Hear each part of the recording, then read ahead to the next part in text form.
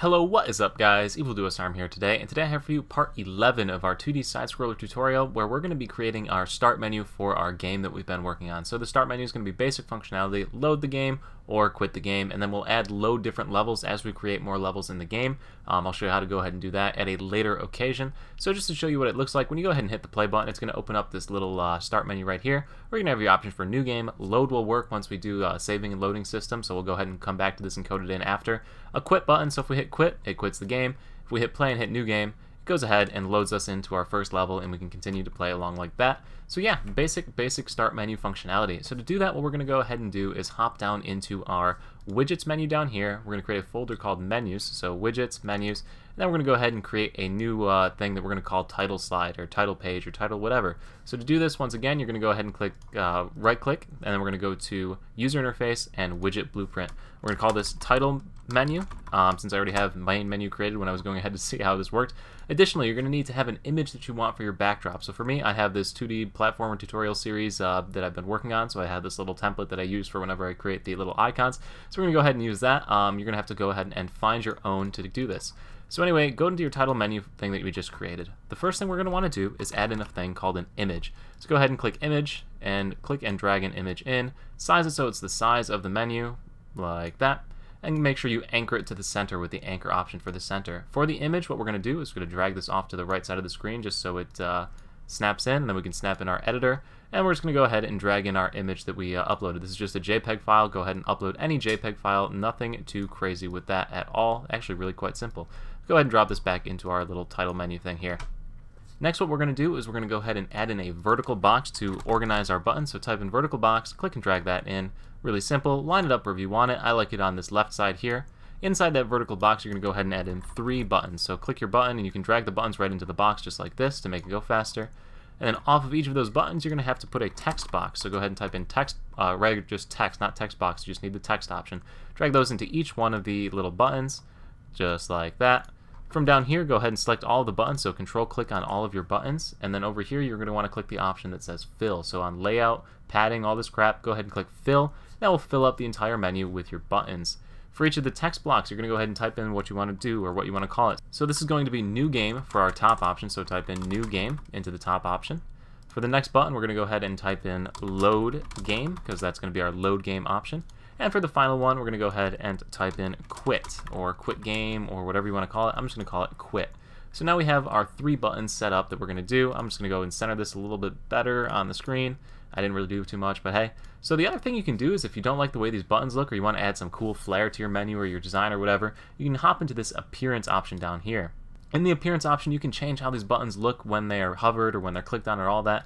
So let's make these a little bit more gray. So what we do is we click on the normal appearance is what it's going to look like regularly. What we're going to do is hop down to the tint option so we can change the tint of it a little bit, or the alpha channel if we want to have it be a bit more transparent onto the black background. I like that actually. Let's go with 0.5.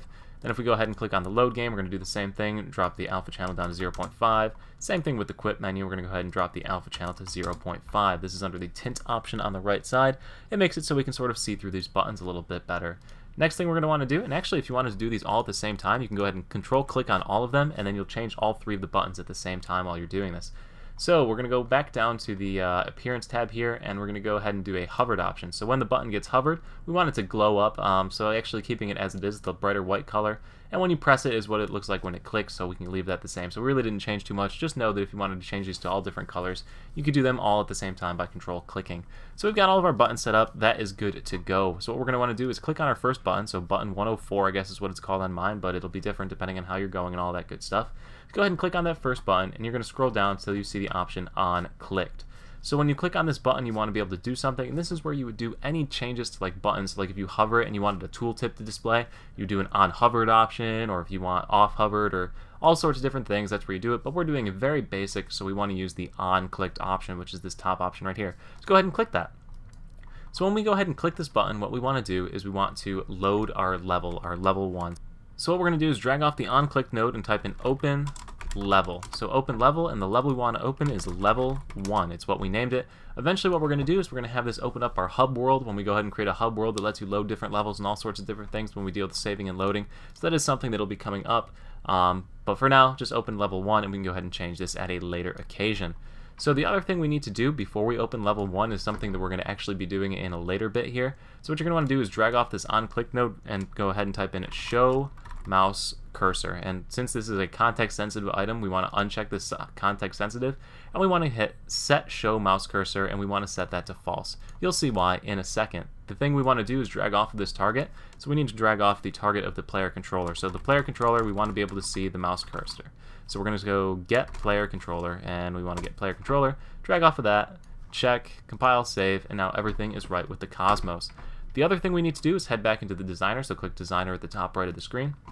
And we want to do the same thing for the quit button. So under the quit button, once again, click quit button, scroll down to the bottom, type in on clicked or click on clicked, and all we want to do is quit game. So just drag off the node, type in quit game.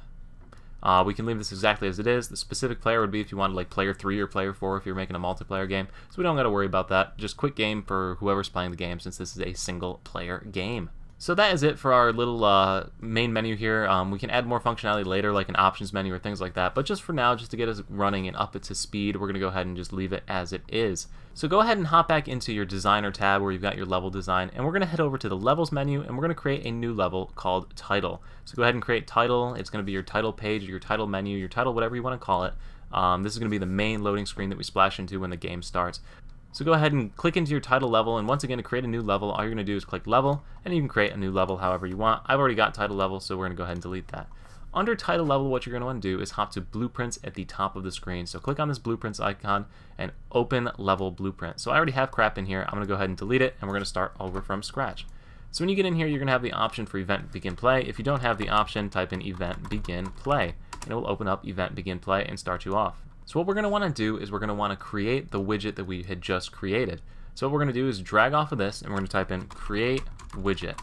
The widget we want to create is the widget that we had just made, which is title menu. Title menu is the one I just made with you. Main menu is the one I made earlier when I was figuring out what I was doing. So we've got our title menu widget. The next thing we want to do is add that to viewport. So type in add to viewport, and we want to add the widget to the viewport. Very, very simple. The final thing we want to do here is we want to enable mouse input. So the same exact thing we just done, you're going to have to uncheck context sensitive and type in mouse cursor, and we want to go ahead and set it so that we can show the mouse cursor. So set show mouse cursor to true. So why are we doing this? Why do we want to see the mouse cursor? If you don't have that option selected, basically you won't be able to click on any of the buttons because the mouse cursor isn't available for the player to click on. So this is going to make the mouse cursor open up, and then when we click the start game button, it gets rid of the mouse cursor and we go ahead and play on. When we go ahead and create like our upgrade system or anything like that, we're going to have to do the same system where we show the mouse cursor and disable the mouse cursor after. Once again, we need to get that player controller, get player controller, this option right here, and drag into the node to complete it. So now, the only other thing to do is to put a little bit of a delay. So when we open this up, all of the HUD items are going to open at the same time. So if we don't put a delay, this will load second. So the character loads first, the level loads second. So we want to make sure that we have the this HUD on top. So all we're going to do is a very short delay. So type in delay, and the delay is going to be literally 0.02 seconds. Sure, that works just fine. If we go ahead and compile and save and hit play, you will now see that the menu loads up as soon as we hit play on this level. So we can go ahead and hover our buttons. You see the buttons highlight when we hover them like we had just set up, so they have the different color. If you click new game, once again it opens up level 1 and you're right in and ready to go. And yeah, that is basically it. The only other thing to do is to make this our starting level or the default level for when the player plays the game. So to do that, hop into settings at the top of the menu here, and we're going to go to project settings. Under project settings, you're going to see the option that says maps and modes over here on the left. Go ahead and click maps and modes on the left. And the game default map, we want to go ahead and set to our title level, so the title level that we created. That basically means that whenever you start up the game, like if you were to actually publish this game, it would always load the title level first, so the player can always pick which one they want to run or which area they want to go to, and all of that great stuff. So anyway, guys, that is basically it. Make sure to hit Control-Shift-S to save everything that you've done so far. That way nothing gets deleted or anything, and that is all we're going to cover in this video. So the next video, what we're going to do is we're going to create a pause menu for the player in-game that's going to pause the game and let you access the title menu or quit the game from the pause menu. So that's what we got coming up next. So anyway, guys, if you did like the video, make sure to like, check out some of the other videos on the series, or say subscribe so you stay updated whenever any new part comes out to the series. And as always, thank you so much for watching. I will see you at the next video. Peace.